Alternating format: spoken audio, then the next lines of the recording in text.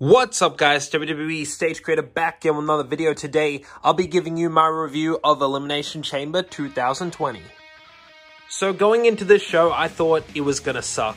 The card was thrown together, there was no real big matches, but surprise, surprise, this show was actually really good. I really enjoyed this show. There was a lot that actually happened, and yeah, let's get into it with the first match. I'm not gonna talk about the kickoff, I didn't watch it, but the first match on the show was Daniel Bryan versus Drew Gulak. And Gulak getting a pay-per-view match, that was really cool. I believe he was from Philadelphia where the show was held. By the way, that crowd was very dull. If they were a bit louder, they could have made the show way better. But this match to start off was really, really good. I thought they'd start off with a chamber match, but this was the perfect way to start off. And Daniel Bryan and Gulak had a really good match. The storytelling in the match was really, really cool. Gulak, basically the story there was he was studying Daniel Bryan, find all his weaknesses and exploit them, and it was really, really good. There was one point in the match where Daniel Bryan got dumped on his head, and I thought Daniel was really hurt. That looked awesome, but Daniel came out with the win, and he actually made Gulak pass out to the label lock, and that was really, really cool. Gulak was made a star by Daniel Bryan here tonight.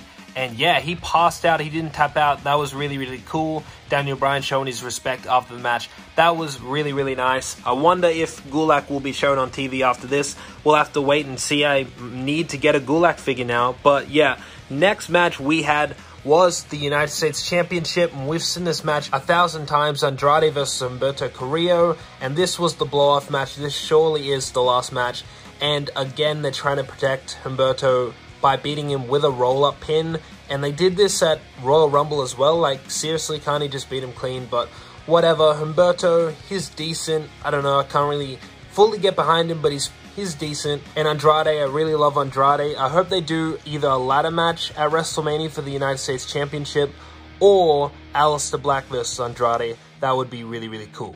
Then we come to the match of the night, the Tag Team Championship Elimination Chamber for the SmackDown Tag Team Championships. What a match this was. This spot in the match, Lince Dorado did a shooting star press from the top of the Elimination Chamber onto everybody. This match was incredible. One of the best Elimination Chamber matches I have seen in so long. This should have main evented. And honestly, this match is and would have been better than a 6-man Elimination Chamber match for the #1 contendership for the Universal Championship at WrestleMania. This match was killer. There was so much good stuff in this match. That shooting star press, Otis slamming through the pod and outside of the ring, which was really awesome. Definitely setting up for Dolph Ziggler Otis at WrestleMania, I reckon. And then Miz and Morrison, which I didn't do predictions for the show, but in my head I did predict Miz and Morrison to win, and they did, and they'll go into WrestleMania as champions. I don't know what they're going to do for the SmackDown Tag Team titles at WrestleMania. Probably like a Fatal 4-Way tag match. Hopefully like a TLC or ladder match, which would be really, really cool. I think that would be a really good addition to the WrestleMania card. But hands down, best match of the night. If you haven't already seen it, go check it out. It was really, really awesome. Next match we had was Aleister Black versus AJ Styles. And this match wasn't as good as I thought it would be. It was a bit boring. The match story was AJ was working on Aleister Black's leg, so he couldn't hit the Black Mass, and it was good selling and all that, but I thought it'd be a lot more, you know, good wrestling that we like to see from both men. But in the end, the OC came in to beat up Aleister Black, and then the lights go out. Undertaker enters the ring and takes out all the OC. Black Mass to AJ Styles. Aleister Black wins the match, and I also predicted that in my head too. I thought Undertaker would do some sort of distraction, Aleister Black would win, and I'm really glad that Aleister Black won this match. I am a huge fan of Aleister Black. Aleister Black, my favorite on Raw right now, and I really hope that he wins the United States Championship at WrestleMania. But yeah, for sure, this match is set up for WrestleMania, and it should be a good one. Then we get to the Raw Tag Team Championships. The Street Profits retained against Murphy and Rollins due to Kevin Owens coming out and distracting Seth Rollins, and then he hit a stunner after the match. So it looks like we're going to have Kevin Owens versus Seth Rollins at WrestleMania. I hope in some sort of like hardcore stipulation or something along the lines to make the match a bit more interesting.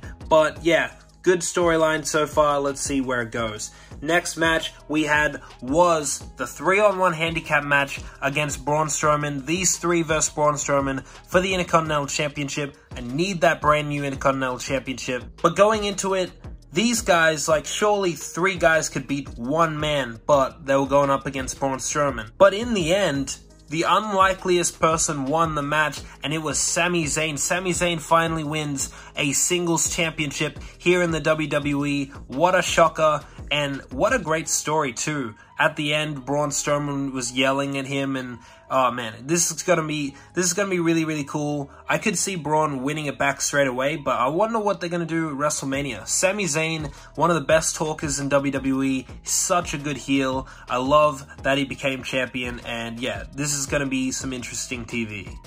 Then we get to the end with the Women's Elimination Chamber match, and yeah, this show was good. It was pretty damn good, and then this finish happened.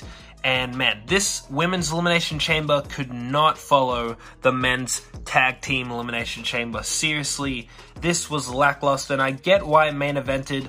It had the most importance on the show. I understand that, but seriously, I'm sick of women's main events. You probably heard me say that, but the women just cannot deliver like the men. I'm sorry, I'm all for equality and whatever, but the women, if they can't match or do better than what the men are doing, then they don't deserve the main event, and this definitely did not deserve to main event. And I understand why it was booked this way, to make Shayna Baszler look like a star, but the women's roster and the lineup for the Elimination Chamber was really not that stacked. It was so obvious that she was going to win, and she destroyed everyone, and yeah, it was alright, but could have been, like, you could have made it way more entertaining. I could have done so much better if I had the control of it, but yeah, Shayna Baszler wins, gonna verse Becky Lynch at WrestleMania. It's whatever, kind of a lackluster ending to an otherwise very good show. So yeah, comment down below what you thought of this show. A lot of interesting stuff happened. We are on the road to WrestleMania. We got a lot of WrestleMania prediction figure matches coming. Also, WSC Hardcore Championship as always.